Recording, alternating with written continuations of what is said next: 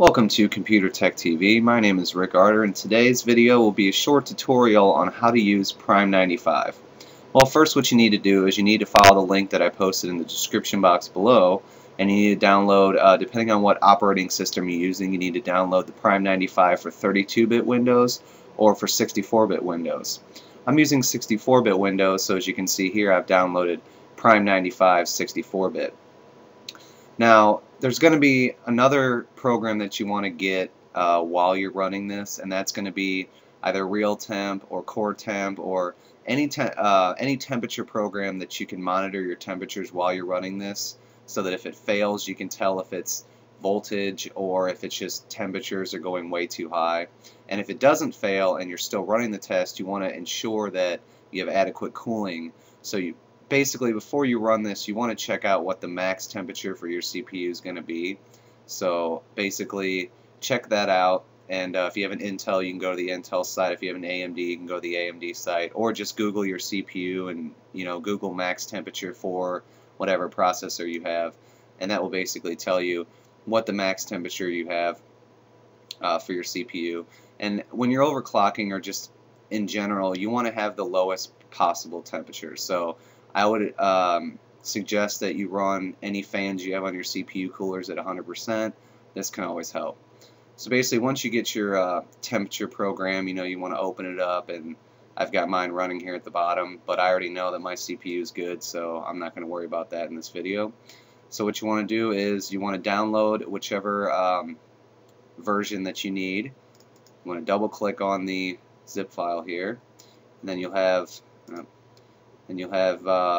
program here. It's an exe. You want to double click on it, and it will extract, and basically it'll open it up here. Right now we're just going to stress test it. Now you have three different versions you can run here. You have a small FFT, which is what you want to run when you're trying to stress your CPU to the max, because this is going to fit all the stuff on the cache of the CPU. This isn't going to test your memory at all.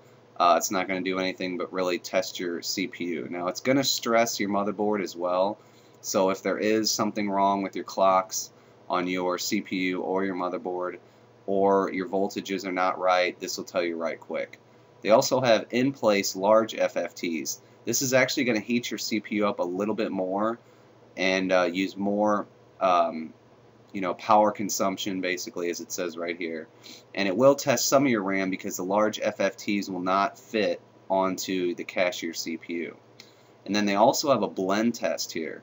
Now this you can use to test all of your memory.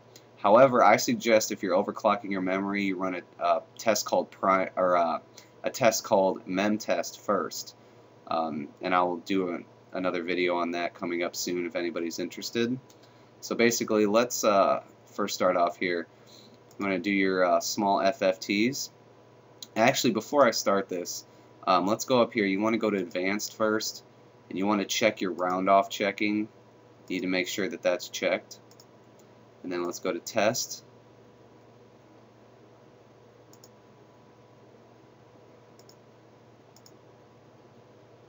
Torture test. And here's small FFTs.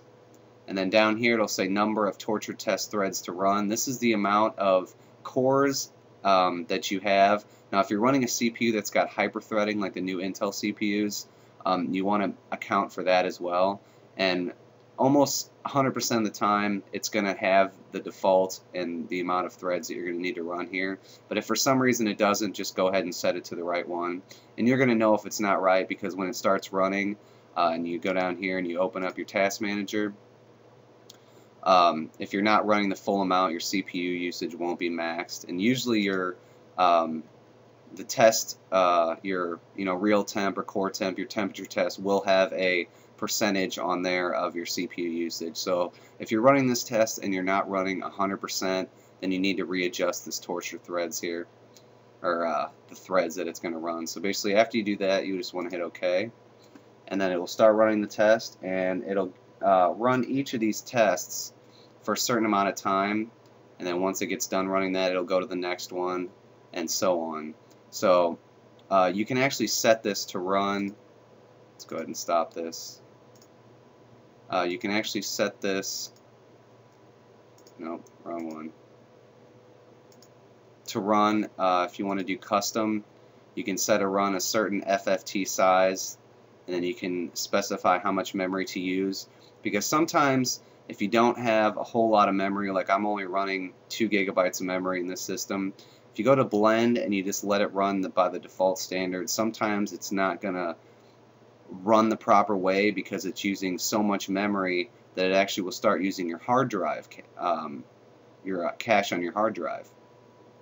So to get by that, you basically want to take the amount of RAM that you have, and then you can go down on your start menu and you can check how much memory you're actually using. I'm using a little bit more because I have Cam Studio running, and you can actually get a good idea by leaving this open and then see, for example, I guess I could do this here. See, say we'll run 1024 and OK. Running it again, and you can see here that it's almost right at our 2 gigabytes. So, and if you'll see, if you're running too much RAM, this actually won't max out.